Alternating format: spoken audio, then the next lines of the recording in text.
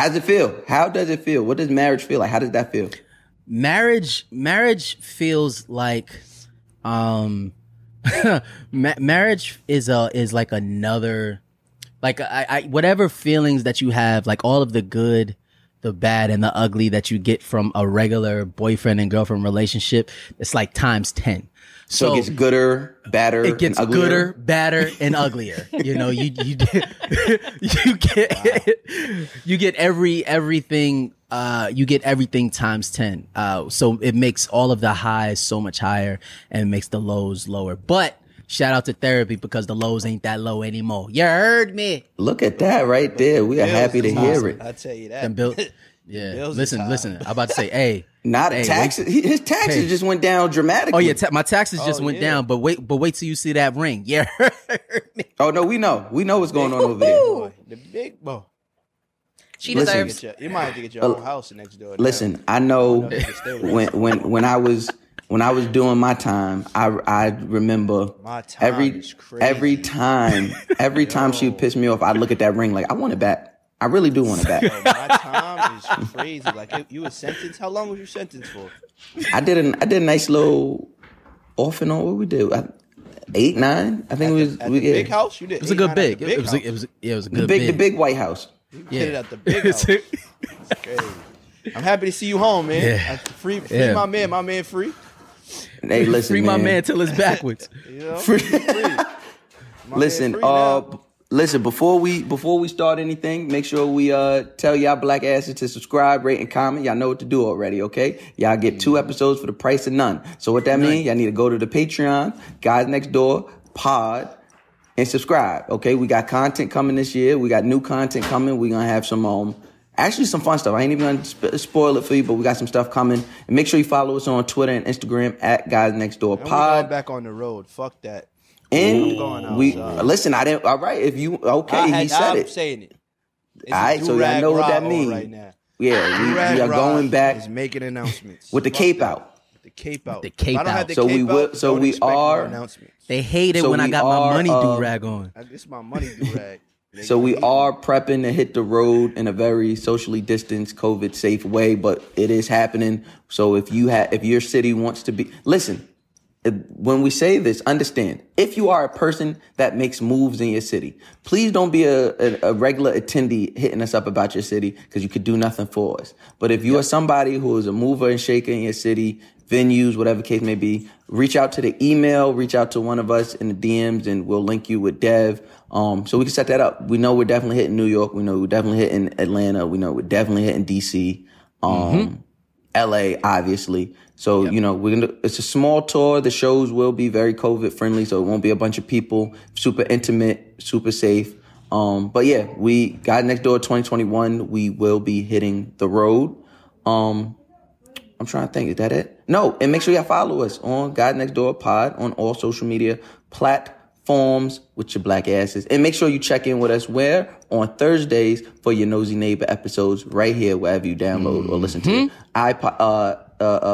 podcast. iPods. Also, if you like a letter read on air, send it to guysnextdoor123@gmail.com. Remember, y'all, it's 2021. We've been telling y'all almost 2 years now. If you want your letter read on air, all you have to do is email guysnextdoor123@gmail.com. Put in the subject line your own fake name, or Che's going to read what's in front of her. Very Ron Burgundy style. Now, when it comes to the meat of that email, pause. If it is a relationship question, doesn't have to be, but if it is a relationship question, make sure you put a picture of you and the person you're writing about so we can give you advice properly. Because in the 2021, I don't want to give fat advice to a skinny person, and I don't want to give ugly advice to a good-looking person. I got to keep it balanced. Now, are y'all ready to get into the first discussion of the new year as grown-ass men?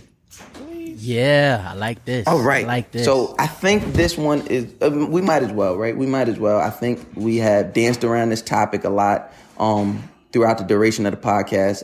And it's always brought up. We're going to talk about cheating today. Ooh. We are going to talk about something that black men don't do. Okay. Cheating. Yeah, there we go. Because I don't know any black men that's cheated. Me neither. Why I might have met start some. the year so toxic? Maybe on I might have met some boys. I might have met some black boys that I met cheated. some children. Yeah, some children. But black men don't cheat. Yeah. So let's get into it. I guess the first question I would have for the room is, whose fault is it when cheating happens? Like, is it always the cheater's Mouse fault? Jones. I'm just asking. These are just questions. You're not asking in a male or female way. You're asking in a Period. I'm asking. first? I'm asking if you're in a Who's wrong? relationship. If you're in a relationship and you cheat, is it your fault or is it the other person's fault for creating an atmosphere where cheating was a viable option? Or not fulfilling what they were supposed to do as a spouse. Because I think when we think about cheating, we think of it in this very like linear way, this very like straightforward. This person woke up and just wanted to have sex with somebody else or wanted to do something with somebody else. When I don't typically think that's what it is, especially in my experiences with my friends and things of that nature. A lot of times it's more of an atmosphere that's being set over an amount of time than it is just somebody waking up and being like just greedy. All right, well, I can start by saying this. I feel like it's the person who initiates the cheating. It's their fault first. I don't go into that, well, you should have treated me right and I wouldn't have cheated, or I don't believe in none of that shit. Just leave. If it gets to that point where it's too bad and you brought up your problems and your points on what you want to fix, then bring them up. And if you don't bring them up, don't go cheat. Just leave the situation. Listen, I can understand that. And I think that's what it's supposed to be, right? Like that's one of those things like you pray that a relationship is that open and honest. You pray that you have a partner that open and honest that could be like, we're just gonna, I don't feel right here. I'm gonna just back out. But on the real, nigga, a lot of people ain't even having conversations about, like, have an open conversation about sex. Like, a lot of times, think about it. Like, a lot of times before you get the draws, it's a crapshoot. You don't know what you about to get into. You don't know what that person likes. So if you can't even have an open and honest conversation about sex, how do you expect to have an open and honest conversation about what's pleasing you, what isn't, you know, about like how you feel in a relationship versus dipping out and going somewhere else. So I would say, I would want to say that it's about the other person, the person who's cheating, but I do think that there's some merit to what Mouse said. You know, I think allowing it falls on both people for the lack of communication necessary to create that atmosphere of just being comfortable enough to be like, yo, something's not right. Okay, I get that. But to piggyback off you, I feel like it all starts with communication. So let me go back and say that. If you do not have an open communicating relationship, you're never going to know why that other person cheated or is about to cheat or is upset with you if you don't really take the time to really know each other. So I say that that's first. True. Getting to know your partner, actually getting to know your partner, what they like and what they don't like, and going through situations with them throughout the relationship lets you understand what ticks them off, what they don't like, what you don't like to be around, or their friends or whatever it is. So which won't continue the process of building shit to cheat. Hey, so, Queen Shay, tell me your thoughts on this, because I think we're speaking.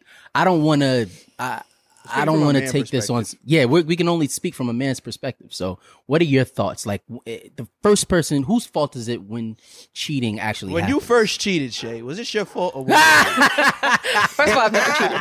Let's start there. I've never cheated. I refuse to even entertain the conversation that it could be the person getting cheated on their fault, because at the end of the day, as the both of you have said, like, it's down to communication. So if you are unhappy in your relationship, you literally have two options. You can leave or you can talk about it. If you only like to eat seafood, don't take yourself to a fucking steakhouse. Don't go. And then be mad that you at a steakhouse. Like, just don't go. You made the decision to go to the steakhouse. You ordered the steak. Don't say just because it was open you had to go. Like, I told you I didn't like steak. Because at the end of the day, that it really comes down to greed, because you're cheating because you want to keep me in the dark, but you still want to sample other people. All right, let's switch your tone. You sounding real woman on male. You sounded real like coming down. Let's be on one level. Yikes. Talk like a man too. Like let's just like you're speaking Well, to someone. I think in this conversation that there's a little bit of us being obtuse, right? Like we're thinking of this thing in this like vacuum when it doesn't really exist like that, right? So if somebody's cheating, sure, it's the brunt of this because I like I've said on this podcast multiple times, no one's ever 100% right, no one's ever 100% wrong. True indeed. Right? Fact. So yes, the brunt of the blame will go on the person that made that decision, right? The person who said, all right, I'm cheating, that goes on you, the brunt of it, right? That does not alleviate any blame from the party who made cheating a viable option, right? It's all about that atmosphere. You set an atmosphere where I couldn't continue to come to you with my problems. Or maybe you set up this situation where I wanted to be away from you, but I didn't want to not be with you, right? And we tend to forget about that, right? Like feelings don't exist in this vacuum of either or. Well, with some people, with me, it's pretty black and white. But with some people, I acknowledge that there's a lot of gray, especially in matters of the heart. There's a lot of gray area, right? So just because I'm not fucking with you today or for this week or for these next 2 weeks, don't mean I want to give up this relationship. This relationship still does something for me. This relationship still somewhat fulfills me. It's just there are things that you are doing or that you are not doing that makes cheating a viable option.